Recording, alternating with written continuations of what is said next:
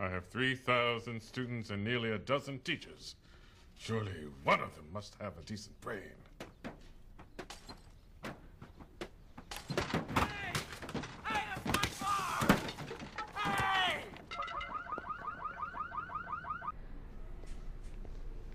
You look lost. What?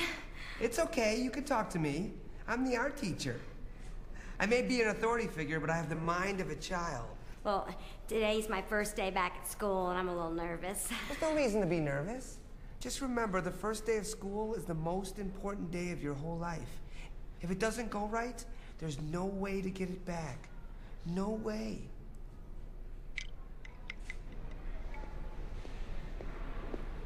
Other than that, there's no reason for women to have breasts. Okay, that concludes our unit on reproduction. The important thing for you kids to remember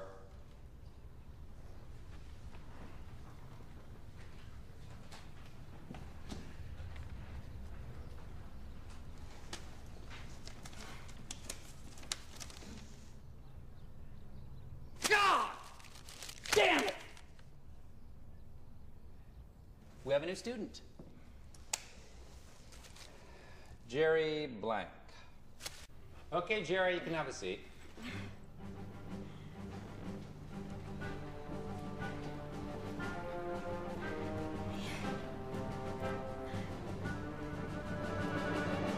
Ladies.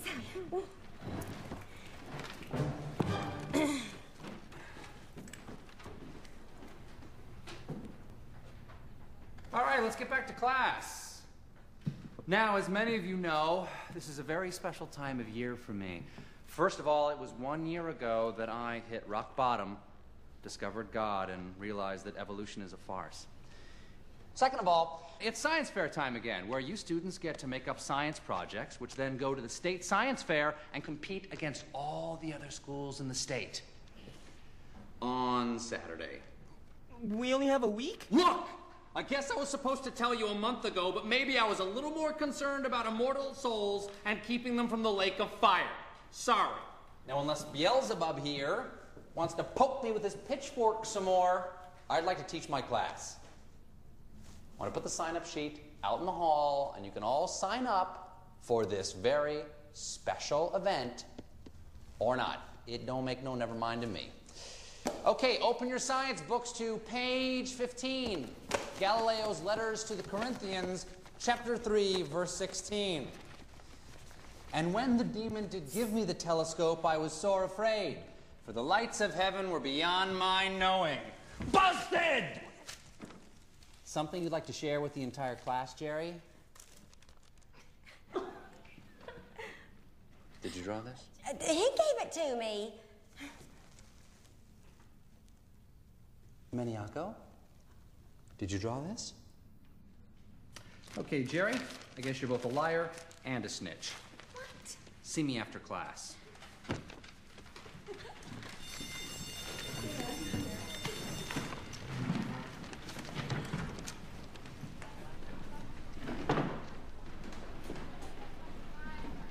You wanted to see me? Yes, Jerry. I've got my eye on you, and if you give me any excuse, I will bring the hammer down. Do we get each other? You bet. Okay, you can go. Faggot. What'd you say? What did you hear? I'd rather not repeat it. Well, then I guess we'll never know.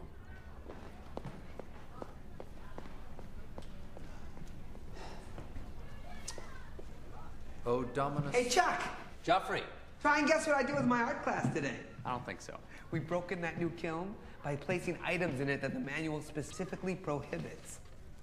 I can see why car batteries near the top of the list. I get it now. Joffrey, I'm busy. Did you get my note? Yeah, one of my students found it. Doesn't even look like me. What do you want? I was drawing it from memory.